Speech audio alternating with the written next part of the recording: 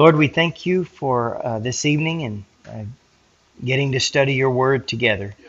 We welcome your Spirit to be with us. And Lord, here in this room, as well as for everyone who will watch from home, we pray that you would come and minister to them, Lord, and give us all understanding. We love you. We praise you. We ask this of you in Jesus' name. Amen. All right. Well, last week we covered about four different terms. We looked at terms that emphasize the results of sin, and we went through how sin can cause us to be agitated or restless. Sin can cause us to be evil or bad. It can cause us to feel guilt and be guilty, and it can cause trouble in our life. So as you sow, you will reap. If you sow trouble, you're going to reap trouble. And so we went through all those in much more detail, finishing up spending an entire hour on those. Tonight, I don't have any verses written down because we will be looking up a few, but it'll be a little bit different. We're going to transition, and so we're still in sin, and there's a lot still to cover in sin, but we're going to look at the essential nature of sin. And that's a good question to ask. I'm going to read a little bit of what the writer of our theology book is saying, because he puts it so well, and then we can spend some time talking about it. So he starts off and says, "We have seen that there is a wide variety of terms for sin. Over the last 5 weeks, we've been looking at all these terms for sin, each emphasizing a somewhat different aspect. But is it possible in the midst of this bewildering variety to formulate some comprehensive definition of sin, to identify the essence of sin?" So what he's asking is, with having looked at just pages and pages of terms that emphasize the character of sin and terms that emphasize the causes of sin, all these different terms that we've looked at about sin, is it possible to come down to what the essence of sin is, to be able to define what sin is? He says, "We have seen that sins are variously characterized in the Bible as unbelief, rebellion, perversity or iniquity, missing the mark." So when you've got all these different definitions, everything from unbelief to rebellion to perversity to missing the mark, what is sin? What is the essence of sin? If we were to try to define it as one thing that still didn't take away from all the different aspects of what sin is, that's what we're going to talk about tonight, is what is the essence of sin. A common element running through all of these varied ways of characterizing sin is the idea that the sinner has failed to fulfill God's law. There are various ways in which we fail to meet His standard of righteousness. We may go beyond the limits imposed or transgress, which we talked about, one of our words. We may simply fall short of the standard set, or not do at all what God commands and expects. Or we may do the right thing, but for a wrong reason, thus fulfilling the letter of the law, but not its spirit. Can you see how sin, sometimes we think of sin and we think of it so simply, and then over the last 5 weeks or so, we have really broke down how many different ways we can sin. That we can sin by not believing God.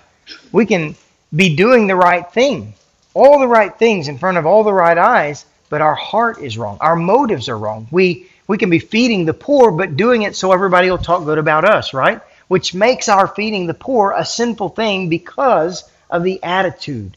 Now, does God get, does He, He says, even if a person preaches for their own glory and they win someone to Christ, there's still good coming out of it. Don't get me wrong. Feeding poor people, praise God, there's still good coming out of it. Jesus even says, hey, if they're not against us, they're for us. The word's going out. But for you as an individual who's out there sharing the gospel so you can go and boast to your friends, you've received your reward in full. In fact, you are a sinner because of the motivation of your heart, that you're motivated. Can you imagine being motivated to share the gospel with people, but your motivation to go out every day and try to win souls is that you're trying to hit a certain number, or you want to be able to outdo other people. It's competitive, or it's about everybody talking about what a soul winner you are. Do you understand that that's what makes that sin? Even winning people to Christ can be sin when it's done with the wrong motive. So sin is something that has so many different facets to it. Unbelief, doubt, just flat rebellion against God. Iniquity, where we literally deny what God says and say what He says is true. What I say is true. There's so many layers and levels. There's little white lies, just stretching the truth a little bit. There's sin that is done and we're ignorant of it. There's even very lightweight sin that we don't even know we're sinning and we're sinning. No one ever told us that law or that command, and we've been doing it. A man out there who's been told all of his life that it's okay to look but don't touch. He can lust with his eyes as long as he doesn't do anything physically. And if he's been taught that God's okay with that, he's enjoying himself, lusting, but has no idea that God is saying, you're a sinner. You can't do that. Until the law comes and points out that, right? So that's what we're kind of beginning to delve into here.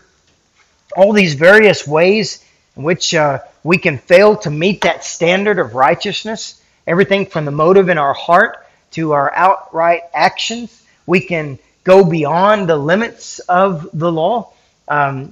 And so we transgress. We can add to the law and we transgress. We sin against God.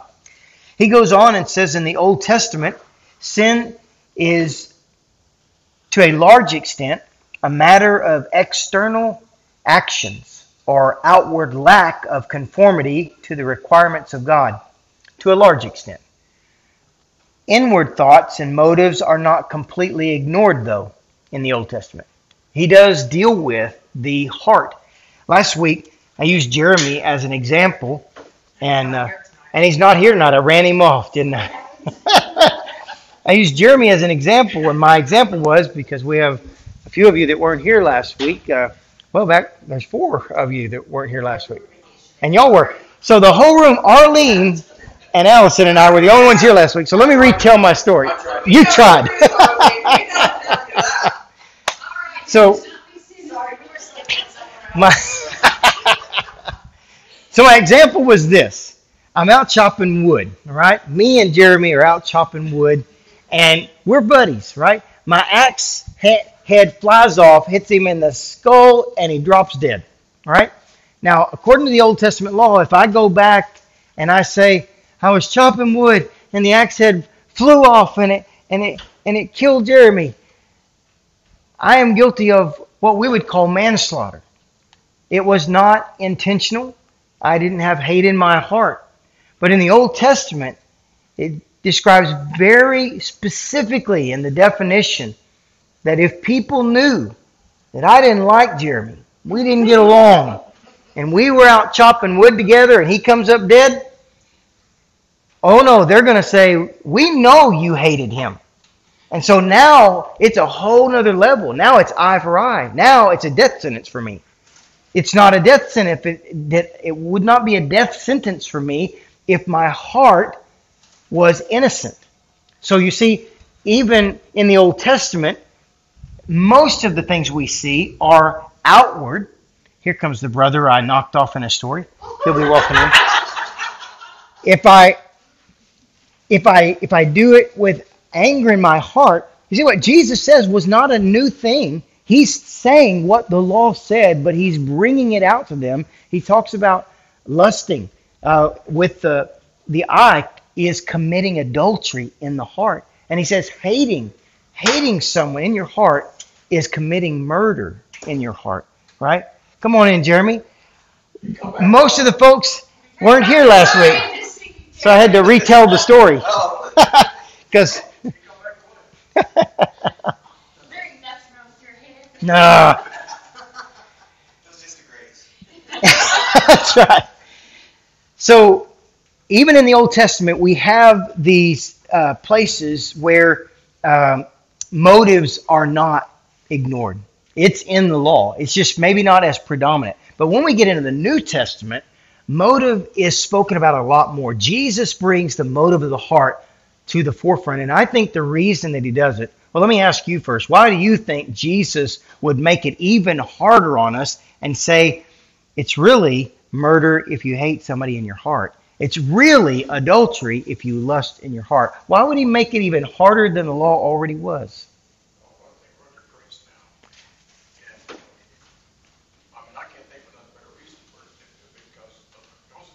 Yeah. Yeah.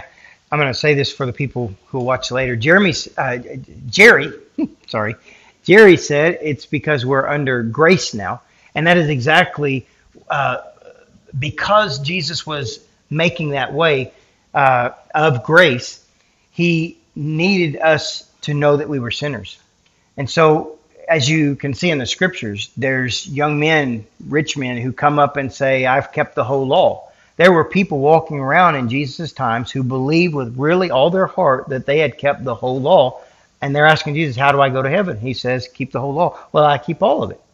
And so what he's doing is he's saying, no, you need to understand. There's parts, and notice, I just got through telling you, in Deuteronomy is where that's at, where it talks about the motive behind what you do. And it ramps it from manslaughter to full-blown murder, and the sentence is different based on the motivation behind what you do.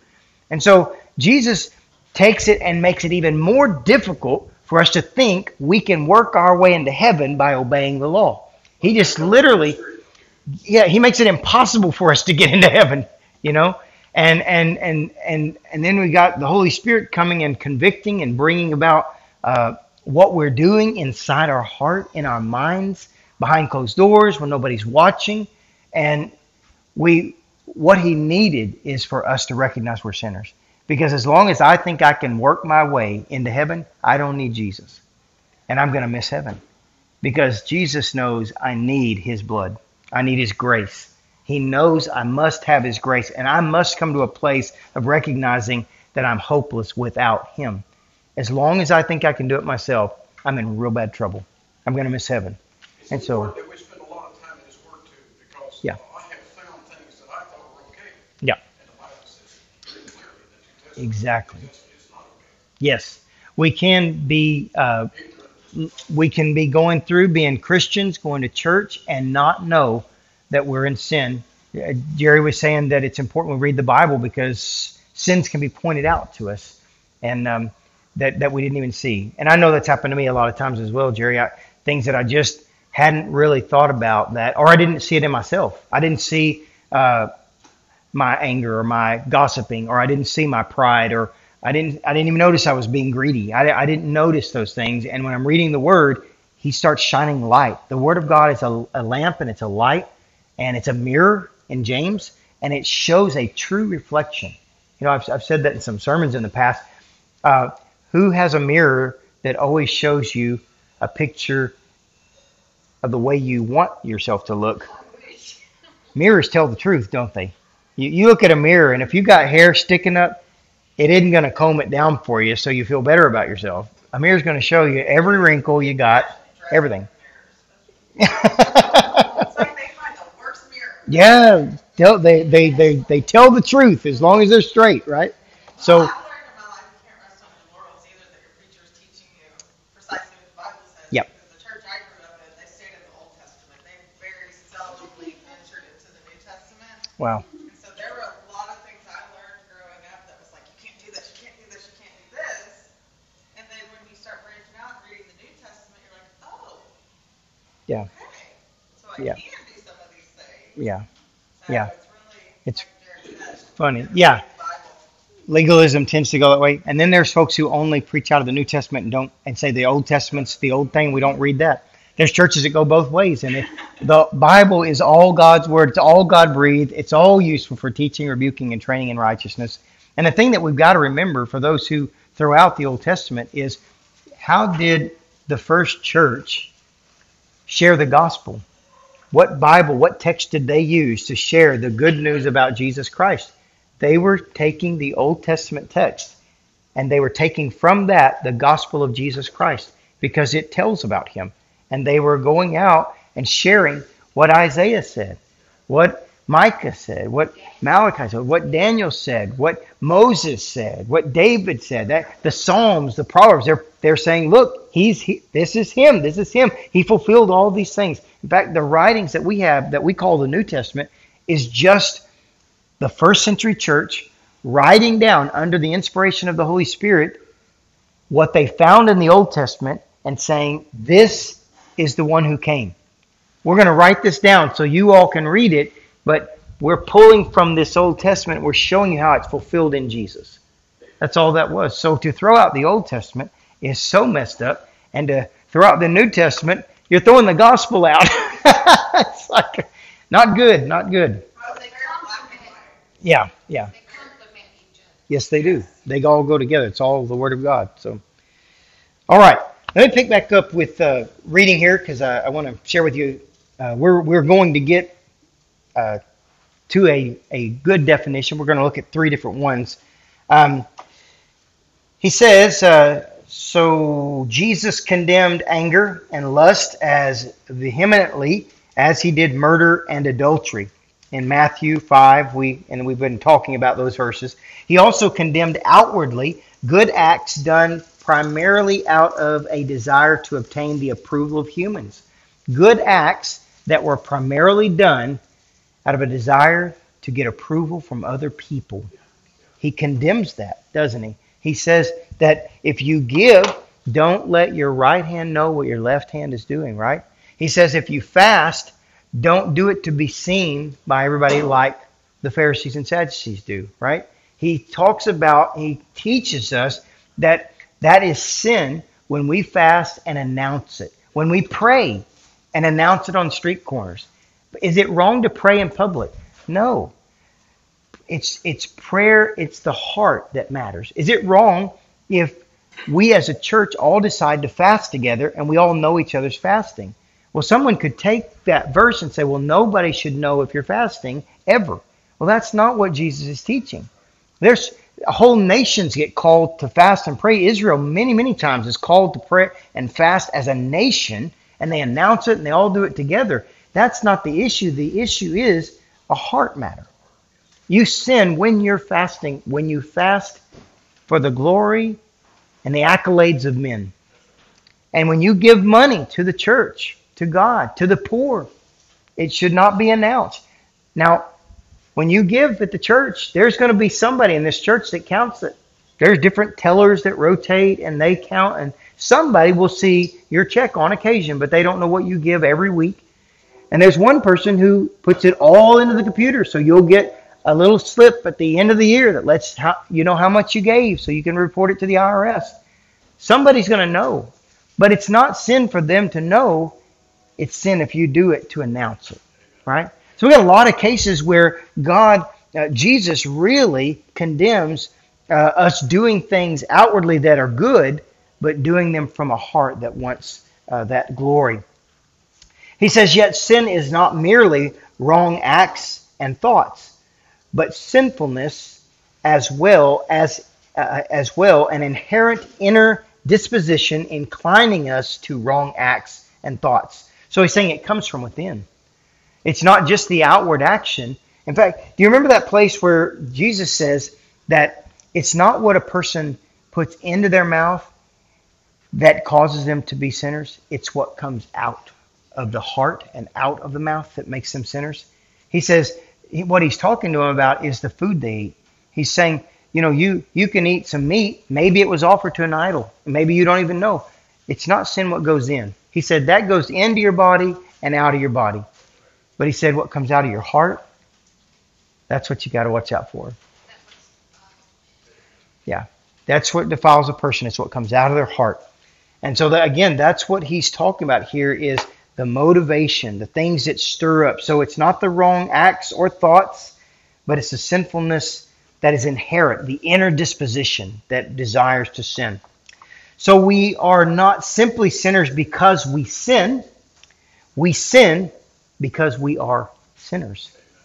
We have a heart, right? So it's not that I'm perfect and fine. Oh, shoot, I said a cuss word, now I'm a sinner. No, You're born a sinner. You got a sinful heart. You were a sinner from conception. And so you're going to sin. You sin because you are a sinner. That's what you are. You're a sinner in need of a Savior, right? Instead of thinking that we are, all mankind is good, but, oh, now I'm a sinner because I messed up. That's not the biblical definition. We are born sinners, totally depraved in our sin. Well, I got into a thing with the missionary's wife was, because she said that once you're saved, you lose your sin nature, and I said, no, you do No. not. And she was very adamant about it. My Yeah. goodness. Yeah. No. And unfortunately, I knew it, but I didn't have the scripture to come back to her. Yeah. Well, probably one of the simplest things, just for the sake of everybody in the room today, is Paul said, I die daily. That's right. I have to die to that sinful nature every day. So it doesn't weaken what Christ did for us, but it means that every day I have to reckon myself dead to sin and alive to God in Christ Jesus. And that's the language that Paul speaks in. He talks about the struggle. He talks about the battle. He says we don't have a high priest who's unable to sympathize with us in our weaknesses. Rather, we have one who has been tempted in every way, yet he was without sin. He understands. He wants us to come to him when we have trouble and sin. And you got 1 John 1:9, that verse we've all memorized, right? That if we confess our sins, he is faithful and just to forgive us and purify us from all unrighteousness. And that word confess is not a one-time confess. The verb there is an ongoing verb. It means if we continue to come to him and confess, he continues to forgive, which shows it's not over the day that we're born again. I did bring up Yeah. Paul, but I couldn't think of Yeah. verses. Yeah. And this was in class, too. Wow. That's hard when, yeah. I had a man years ago. Of course, when you're a really young pastor in your 20s, everybody wants to tell you how you're wrong and how you should be doing it. And a long time ago, I had a guy come to me. He was close to being my dad's age, and he told me that once you're born again, you do not sin anymore. You should not sin. You don't. And I was like, and he goes, I don't sin anymore. And I was like, it's hard to argue with a man and say, yes, you do. So I just said, okay, well, I don't think that's what the scripture teaches. And I don't know anybody that hasn't committed a sin. And usually, when you think you haven't, you're sinning right there. We're going to talk about that we're going to talk about that in just a minute, that very thing. But that man was adamant to the day that he finally gave up on me, couldn't convert me, and he really got that. There's a great theologian in history that is well known for many amazing things, anointing, great preaching. The founder of Methodism, John Wesley, him and his brother Charles believed that it was possible. They didn't say that everybody reached it when you got saved, but they felt that it was possible that you could grow in the Lord to a level that you became sinless. And that's where he was getting this from, was that idea. He had come out of some of that. And I think that we have a lot of other scriptures like Paul, I have to die daily to the things that want to stir up in me. And we're going to hit a little bit more on that in just a second when we talk about the flesh. But he goes on and he says, we offer then this definition. Sin is any lack of conformity, active or passive, to the moral law of God. This may be a matter of act, of thought, or of inner disposition or state. Sin is failure to live up to what God expects of us in act, thought, and being. We must still ask at this point, however, whether there is one basic principle of sin, one underlying factor that characterizes all of sin in its manifold varieties. Several suggestions have been made. The first one, they title sensuality. But we use the word sensuality and generally think of it only in a sexual term. But sensuality really is things that have to do with the flesh, senses. Try to think of it that way. Because it's not narrowing it down to sin being only things that have to do with sex. It's saying things that have to do with the sinful nature, the flesh is what it's talking about. Our five senses have to do with our flesh, our body, right? I've always thought my feelings. Yeah. You know, Yeah. a lot of people think, I feel this, I feel that, I feel this. Emotion. Yeah. We can be carried by our emotions instead of the truth of God's word. Yeah. And it's very deceptive, isn't it? And sometimes we believe our emotions are so strong. Yeah, we think it's God's voice. And that's why it's so important that God's word remain that standard that checks our feelings, because we can really believe we feel this way. Years ago, when I was still up at OBU in college, a lady came and told one of the men in our shop that she was leaving him, her husband, because God told her to leave him and to marry this other man who was a more godly man. And I was a kid in college, and I was like, God does not go against his word. You're putting the Bible under the couch and letting your feelings. You're deciding, well, I feel like God is saying, leave my husband and marry this man. But God says, do not do that. You can't just make up things because you feel like it. So yes, you're so right. Our feelings can deceive us terribly and make us go all kinds of directions. It's always good to keep in the Word. Jerry said that a minute ago. Read your Bible. Keep reading the Bible. Keep that truth coming in, washing over.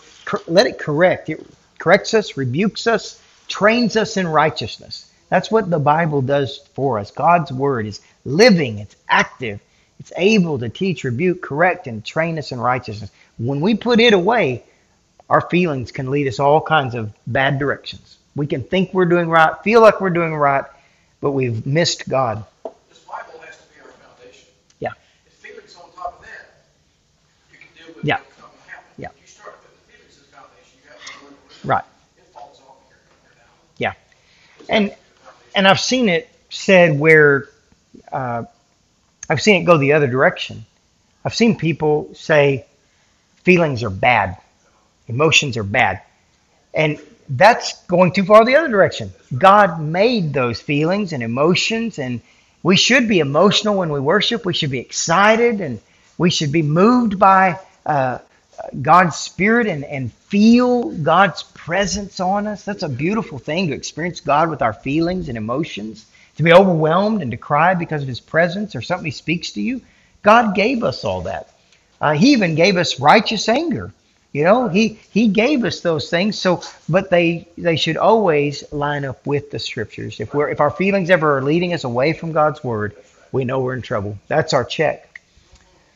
All right. So sensuality. We're just going to try to go through this fairly quick. I'm not going to read every bit of this because we don't need to hear everything. But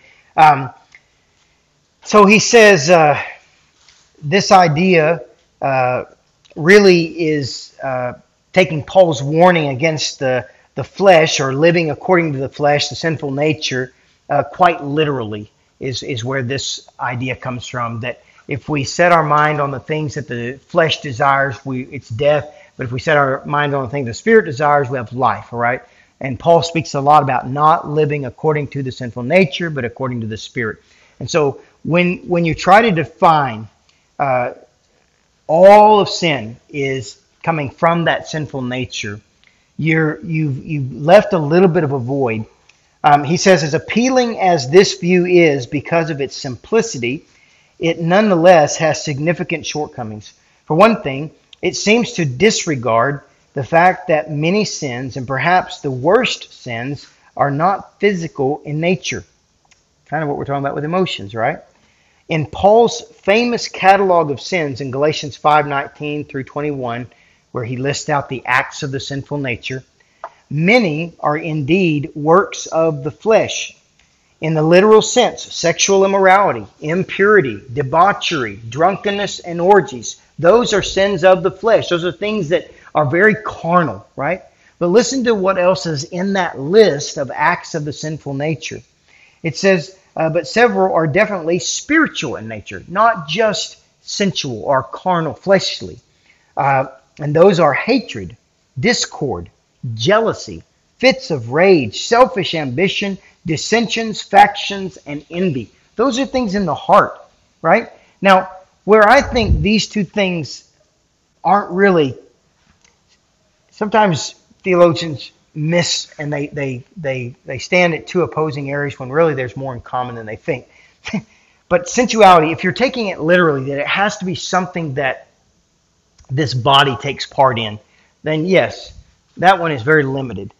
But when you understand the sinful nature is a part of your being that craves sin, it craves all sin.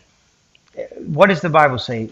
God does not tempt anyone, but everyone is tempted when by their own evil desires, right? Their own evil desires. God doesn't tempt, but the desires inside of us. Where do those desires come from? They come from our fallen, sinful nature. Not just flesh and bone, but the sinful nature that craves. And where does jealousy come from? It comes from the sinful nature. It really does. So that is the place inside of us from which all of that comes. But what he's trying to do is he's trying to say, and I'm not saying that he's wrong here, I'm just pointing out how the sinful nature still can be the root of all of these sins. That's why he says these are the acts of the sinful nature. We're not going to go against what God just says is an act of the sinful nature, right? He says they are. But when you say that it all takes place in the flesh or in the body, sensual, things like that, that limits it a little bit. So we're going to go to another definition here. Well, let me read this because it kind of has to do with what we were saying a minute ago. Further, rigid control of one's physical body or one's physical nature does not appear to have any marked effect upon one's degree of sinfulness. Ascetics attempt to bring their body, these are people who beat themselves and torture themselves and don't eat, don't sleep, don't speak. They do lots of things to try to control the flesh. All right. He says it really doesn't appear to have any marked effect on one's degree of sinfulness. Ascetics attempt to bring their physical impulses under control and often succeed to considerable extent. Yet, they are not necessarily less sinful as a result. Other sins may be present, including pride. The sinful nature, repressed in one area, simply forces expression in some other area. This is often true as well of older persons. While the physical passions are frequently considerably diminished, they may display great fits of irritability or impatience or something similar. Moreover, the idea that sin is essentially sensuality is a misunderstanding of flesh. According, especially as Paul uses it, the term, therefore we must conclude that the view that sensuality is the essential principle of sin is inadequate. And this is so true. If you let's say you flog yourself every time you have a bad thought, and so you stop having bad thoughts, and you feel like, yes, I've conquered the bad thought by flogging myself and ripping my back up, all right? If pride comes in, because you start going, well, the rest of this world ought to be as good as I am, right? Well, all that's happened is you squash this gopher head down and another one popped up, right? And so you're not getting rid of sin, it's just appearing in a new way. And that happens to a lot of us. How many people do we know that they once, and I've seen this so many times, and I cringe when I see this. When someone comes in, they've been an alcoholic, they've been an addict, they've been into all kinds of sin and partying, and they get saved, they start coming to church, they're on fire for the Lord, they're reading the Bible, they're praying, they're doing, their life is radically changed. And they don't drink, and they don't smoke, and they don't cuss, and they don't do drugs, they don't sleep around, they don't do any of that anymore. And all of a sudden, the sin of the devil, that's why the Bible says don't make a deacon or a preacher out of a new believer, because the sin of pride is waiting to grab them. And that's exactly what I see happen a lot of times. Is someone who's new in the faith, they all of a sudden begin to look around, and they go, what's wrong with all you dead people? You're not excited about Jesus like me. I am in love with the Lord. None of y'all even like him. And there's this little lie that begins to creep in, that I'm better than all of you. And I know more than all of you. And I'm closer to God than all of you. Now, can they be right that there's a lot of dead people out there in the church? Yeah, they can. But the problem is their heart and the judging. That's the problem. And it generally leads them to a fall, which is why I cringe every time I hear a new believer begin to condemn everybody in the church and think they are risen above everybody in the church because they're so new. Yeah. They're so new in the faith, they don't have the maturity level. Maturity comes through trials of many kinds. That's what Peter says. That's what James says. Through trials of many kinds. When you're a brand new believer, you haven't lived long enough following Christ to have gone through any trial, any suffering, any failures. You haven't yet even had the opportunity of growing in the grace of the Lord Jesus Christ. You've experienced His grace brand new, and you're excited and praise God. But you know, those are the ones that Jesus warns. They're like that soil that's just covering the rocks. And they burst up with excitement, but they have no root. And they're not able to make it through the trials and the storms that come in life. They don't develop the roots. So we never want to squash a new believer or anybody's excitement for the Lord. I always want to cheer them on. But if I begin to hear judgment and pride coming up, I want to go beside them and say, hey, don't lose your fervor and excitement for Jesus, but be very careful not to judge anybody else. The Bible says we should gently rebuke and that we should always look at ourselves first, look at the log in our own eye before we try to pick out the splinter in somebody else's. Yeah, you didn't read that verse, but that's in there. You know, judge not lest you be judged is in there. And should we judge one another as believers in the church? Yes, there is a scripture that talks about that. We have to at times, but we've got to be very careful.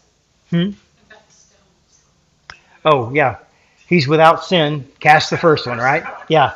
So you got to have all that in you. And as a new believer, you haven't read all those verses quite yet. And it's real easy. So we have to be very careful about that. Let's go now to selfishness. Let me see how am I doing.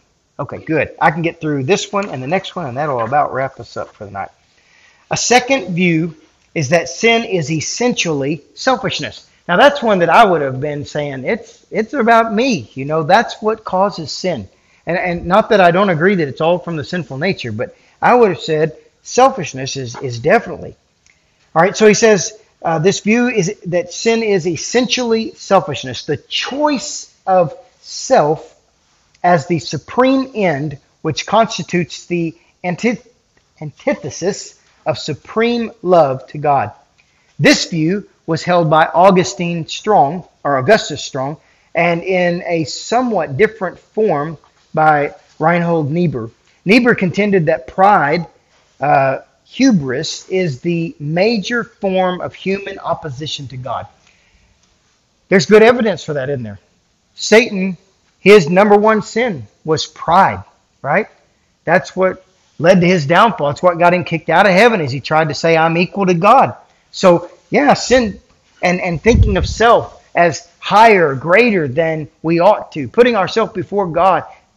Yes, this is a true definition. It is very much at the center of what the essence of sin is. But let's keep going. We're going to look at the weaknesses of this. These are, by the way, very good definitions and good things to consider as the essence of what sin is. He says, according to Strong, selfishness, the preference of oneself to God, preferring oneself over God, may reveal itself in many forms. If in someone with inordinate appetites or desires, it takes the form of sensuality. Selfishness may also appear as unbelief, turning away from the truth of God. Or it may be manifested as enmity to God. If we conceive of God's holiness as resisting and punishing us, then we would see Him as an enemy because we're putting ourselves before Him. And God's my enemy. He's disciplining me, so I'm mad at Him. I mean, think about little children. Sometimes they get mad at mom or dad when they get disciplined, right? They don't understand. And so now mom and dad, who's doing something loving, is their enemy. So why is that? Because they believe that they're right and mom and dad are wrong. That's why it's selfishness. It's self-centeredness. They have a higher view of themselves and they're not submitted to mom and dad. So he goes on and says, thus sin is in whatever form is selfishness. It is preferring one's own ideas to God's truth. It is preferring the satisfaction of one's own will to doing God's will. It is loving oneself more than God. Dethronement of God from his rightful place as the Lord of one's life requires enthroning something else. And this is understood to be the enthronement of oneself. You can't have two kings on the throne. If I'm on the throne of my life, Jesus cannot be. If I'm the Lord of my life, which means I obey my will, I do what I want, then I cannot possibly be doing his will and obeying his commands. And so that's why selfishness is so dangerous to us, and why it certainly leads to much of the sins that we commit.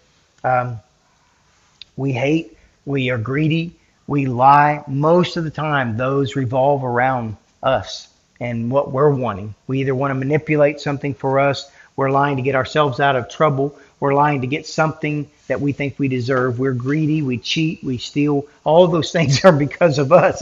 It's a sinful nature. It's about me. Like a And, child, when a child is the center of their own universe. Yes. We're Yeah. the same. Absolutely. We are born selfish. And part of that's survival. Because if you don't yell loud, nobody feeds you. And if you don't yell loud, you lay there in a messy diaper. So, exactly. So selfishness is kind of, God uses that sinful nature, but we come out wanting the toy to be ours. Nobody has to teach us how to fight with another kid for the toy. Yeah, that's right. We come out of the womb wanting it, grabbing cookies out of other kids' hands. Nobody has to teach us that stuff.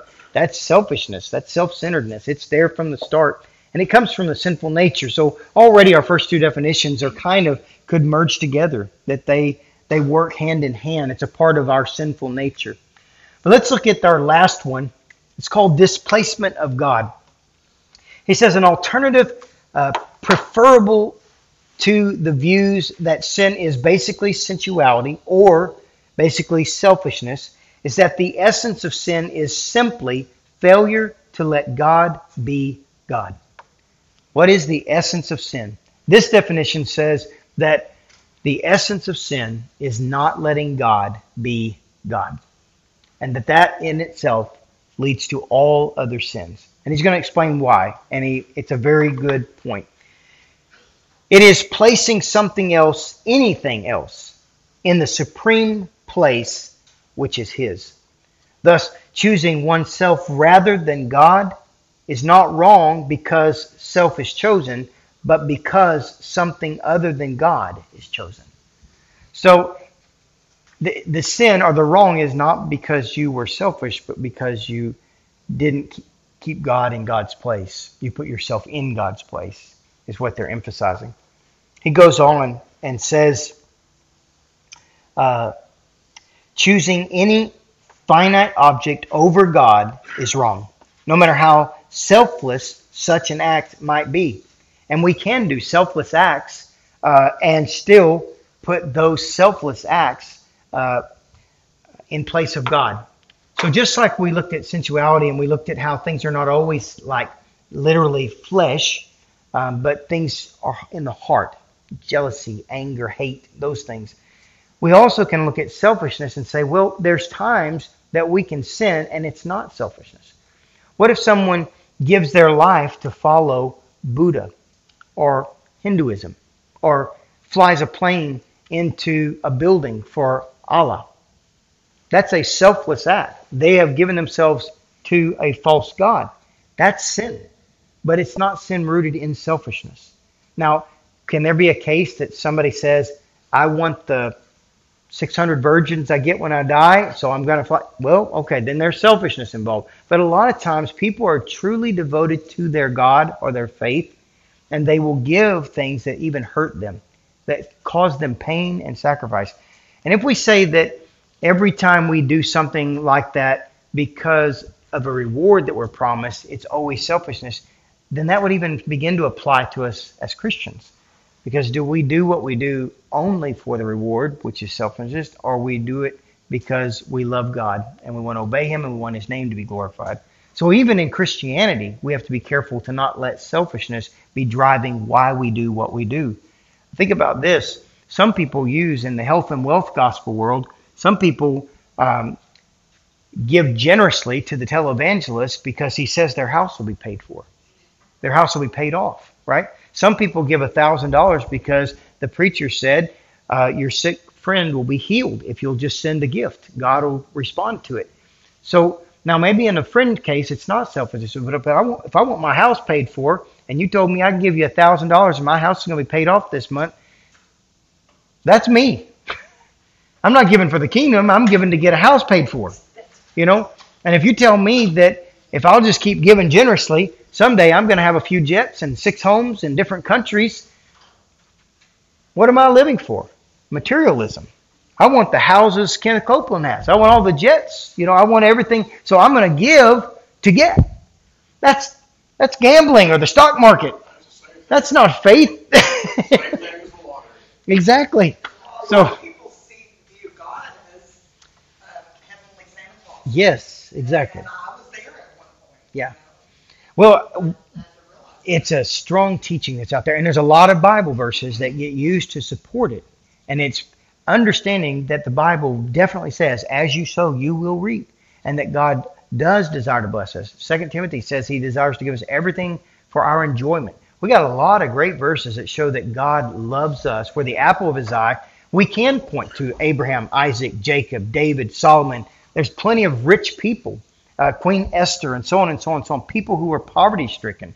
Joseph, second to the Pharaoh and given tremendous power and authority. Mordecai. We could name many, many people that God took from this and put them over much, gave them much power, much wealth, and so on. But we can also... Go ahead, Arlene. It's like, people say, well, I want to be like you. No, you don't, because you don't know what shoes I've been wanting. Exactly. Yep. You have to go through a lot to get to Yeah. Exactly. Yep. Yeah. Anyone you see who's really mature in the Christian faith, they've gone through suffering. They've gone through trial. And you may not know everything they've walked through, but they have gone through things. They've had crossroads in their faith. They've had challenges. They've had to face battles in their mind and heart. And some have had health issues, lost loved ones, and so on and so on and so on. But you don't arrive at maturity in the faith as a believer without having gone through trials and suffering. And And there are people among us, by the way, they're not Solomon rich. right. But God has blessed them immensely because of what they do, not for themselves, Right. but for God. Exactly. Well, a lot of people Right. among us like that. Yes, we do. And that's the thing They is, don't know who they are. right. Yeah. We've got people that God, in the Bible, we've got people that are rich and that God made rich and he gave it to them. And then he gave it to them for them to use in good ways. And many of them did. Daniel was a man who was way up in power, but he was a righteous man. He never stopped praying. But you can also find in the Bible where Jesus says to a fellow, I think it's in Luke 9, these fellows come up and say, we want to follow you. He says, you know that the Son of Man has no place to lay his head. Are you ready to do that? And the man says, well, let me first go home and bury my father. And he says, let the dead bury the dead. There's this idea that Jesus is saying, look, if you want to follow me, take up your cross. It means death. It means suffering. It doesn't mean this life of lush and lavish things and that everybody who follows God gets to be rich and comfortable. In fact, that is not what we see. We can look at the prophets. John the Baptist was a poor man who ate locusts and wild honey, and he lived his whole life devoted to God. Elijah and John the Baptist dressed the exact same way and lived very similar lives. And Jesus said that John the Baptist was Elijah who had come back, right? Which was a fulfillment of prophecy. Job reminds me of what you're talking about. Yeah. Job lost. Yep. Right. But he had favor in God's eyes. God was allowing him to lose that because he was taking him someplace higher in his spiritual walk. So we've got people right now, people around the world who serve on mission fields who are very, very poor, They've given everything up to follow Christ, to preach the gospel in a poor nation instead of living in a rich nation and living with luxuries. They've given their life and followed his call, and they've gone and they've given everything up. Now, are they lesser of a believer? Do they have less faith? And that's where, because I'm like you, there was a time that I had to wrestle with those things that I was hearing on TV. In my college years, I'm like, well, I see those verses, and I do believe that God blesses people, and I do know from my own life, I've given and I've seen God give back far more. I've never been able to outgive God. I've learned that being generous to the things of God is always better. I love watching how he provides for me. So I know those verses are true. But it's the place where it gets taken to, and then the declaration that this is for everybody, that's where it goes astray, because we can name many, many who served God and were never made rich, but their life was a calling to serve God out of the little, out of the nothing. Paul the apostle, golly gee, that man was beaten, imprisoned, stoned, left for dead, and kept right on serving. And he could have lived a life of comfort, but he gave it all up for Christ. He was very rich, just not in monetary. Yeah, yeah, yeah. And there was times he said, I've learned contentness, whether I had a lot or little, because there was times that people would send money and support the work he was doing, and he was able to even give money to help others go on mission work. But it was just, he was a vessel that was flowing through. He wasn't a man who walked around flouting the money, living high. No, he was in prison all the time. But when he was in Rome, he was sending missionaries out, and he was under house arrest, and he had to pay for his own living quarters. And how did he do that? Except that people were sending money, and it was the grace of God that did that. And what did he do? He didn't begin to live in luxury. He was sending out ministers into all the provinces of Asia, sending them out with those letters that he was writing.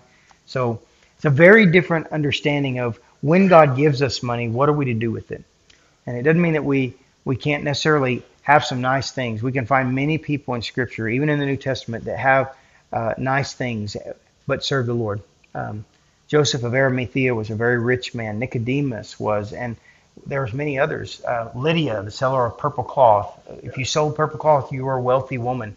There's many rich people who began to be followers of Christ, and they helped support the work out of their wealth. And it's how Jesus and the apostles did so much. So we are called, and God blesses and provides and gives more wealth so we can give it away and help. And he loves us being good stewards with his money. And that's the thing to never forget. It's his money. If you've got millions, you've got millions of his dollars. If you've got $10, you've got $10, it's his $10. And that's when you're in trouble. Isn't that right? Yep. Amen. Well, let me finish up reading this little part. And it says, this contention is supported by major texts in both the Old and New Testament. The Ten Commandments begin with the command to give God his proper place. So remember, we're talking about the essence of sin being the displacement of God, putting anything in place of God, that any finite object over God is wrong. So he's saying this is supported heavily by major texts in the Old and the New Testament. And so one of them that we can look up is Exodus 20, verse 3. It's a famous one right there in the Ten Commandments. Can't go a whole night in theology class without opening our Bibles, right? I've been quoting lots of scriptures for you, but we'll... Verse 3. Yep. When God came to Abimelech in a dream by night and said to him, Exodus. Yep. It's all right. Happens every week to somebody. That's the Old Testament.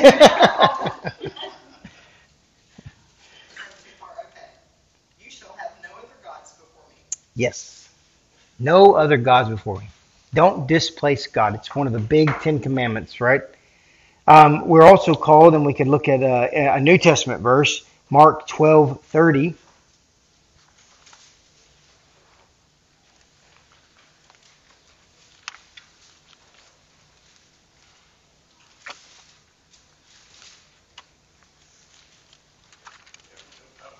Yeah. I like to preach on that one a lot. Would somebody like to read that one? I'll read it. Okay. And you shall love the Lord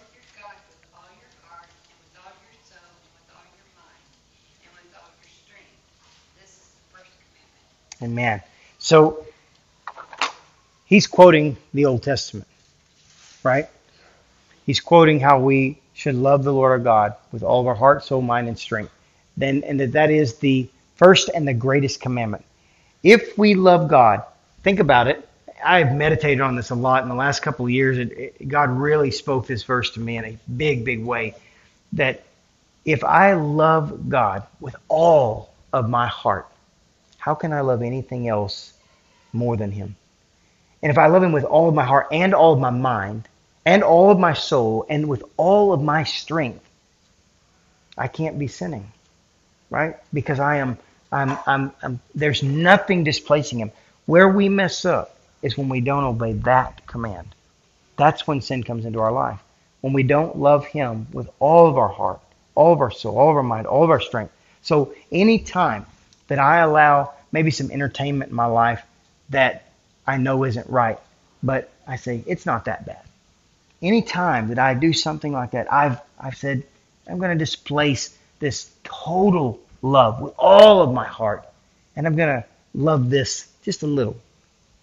Even though I know it's not all the way right. That's that sinful nature. It's displacing. Anytime that I begin to think more highly of myself, I've done something, and instead of keeping quiet about it, I tell somebody. I've taken away God getting the glory and the praise because I wanted it. And I just displaced my heart loving God with all of my heart. I've loved me. So maybe I love Him with 60, 80, 90% of my heart on that day, but there's a little part of it that was loving me. And that little part that was loving me jumped up and took some of His glory, which is not a loving act, right? So I love this definition, displacement of God. I think all three are very strong and they are biblically based, but honestly, this one here can, like umbrella, encompass sensuality and selfishness. Because selfishness, if you're displacing God, it's because you're selfish, right? And or if you're selfish, it's because you've displaced God. You put something else in front of Him. And it just really comes back to, if the greatest commandment is to love the Lord your God with all your heart, soul, mind, and strength, and to love your neighbor as yourself is the second, right? If all of it does. Exactly. Yep. Because you can't hate, you can't lie, you can't steal, you can't commit adultery, you can't commit murder, you can't do any of those things if you love Him. Because why? He said, if you don't love people, you can't say you love me. That's 1 John, right? We have to love one another, even our enemies, he says. Even Jeremy. Well, rather, Jeremy has to love me. Even if my axe handle flies off and grazes his head, he still has to love me. All right, do y'all have any comments, anything you want to add to our discussion?